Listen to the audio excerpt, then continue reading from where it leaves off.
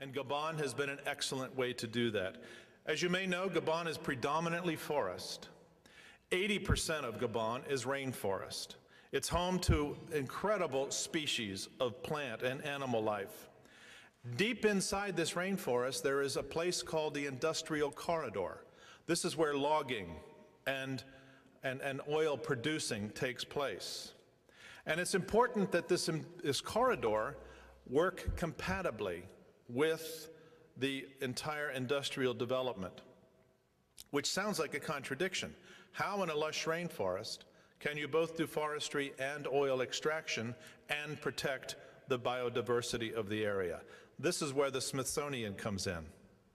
This is where the Smithsonian and its expertise is able to describe what it is that is important to protect. And so there are some, what may appear in some respects to be simple, but in an operating context they are not simple.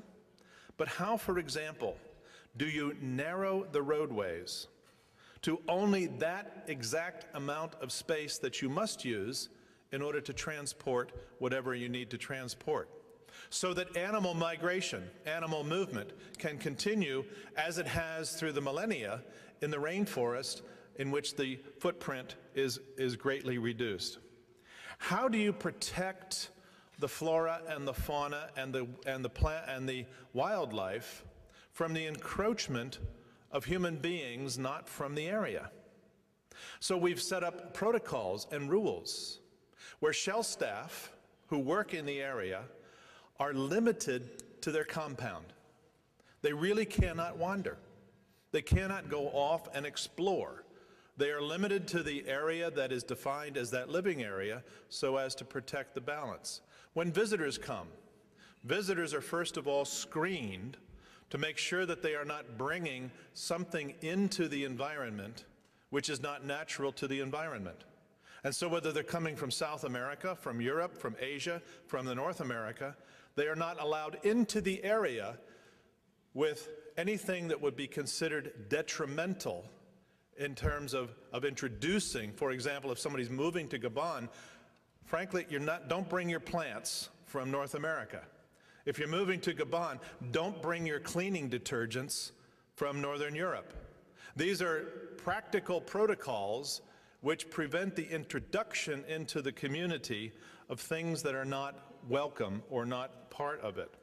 And so these kind of simple rules, which on the face of it seem simple, but they are so unnatural to the way in which we have historically done business, that it's about teaching people to value what they are coming into. And so the training and education of people.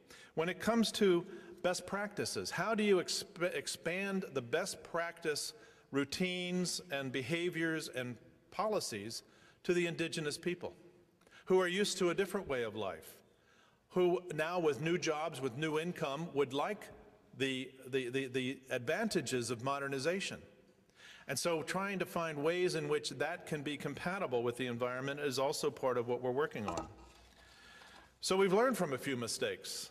We, for example, had to deal with fire ants from Brazil in Gabon, and trying to find natural ways in which to eradicate the fire ants from Brazil without doing other damage to the environment has been an exercise in learning.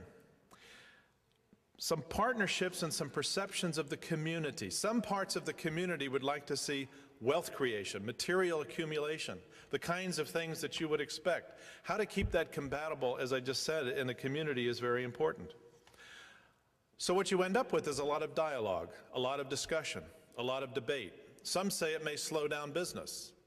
Well, I think it's important in this day and age of the license of the extraction industries to continue to operate in such a way that we can achieve our sustainable development objective, which is to enable the earth to continue to enjoy in future generations what future generations are entitled to enjoy in terms of natural well-being and natural endowment, is that you must make some choices about how you do business.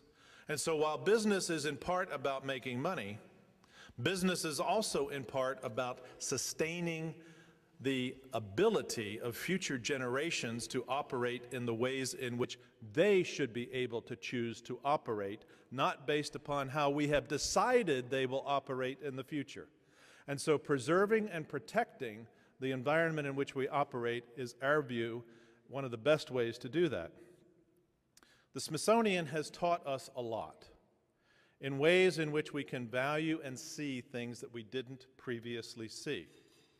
And we could go into much more detail about the fact that we have actually discovered new species and continue to discover new species of flora, fauna, and wildlife at the same time developing the oil fields of Gabon. Ladies and gentlemen, thank you very much.